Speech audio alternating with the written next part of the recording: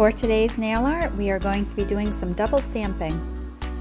I'm going to begin by applying a layer of liquid latex around the cuticle area, and my nails are already polished a dark blue. This color is Cattle Drive Me Crazy by Glaze.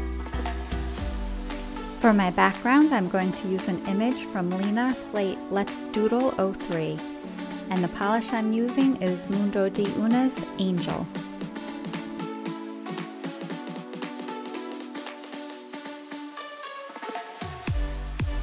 Over my background image, I'm going to stamp some white leaves in the upper corner of my nail using Moyra Master Plan 2.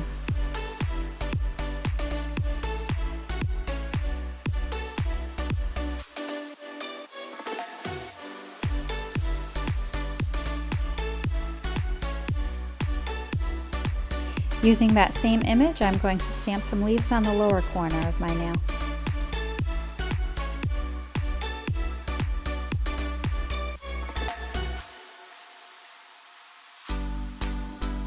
Now we can remove the liquid latex and finish with your favorite top coat.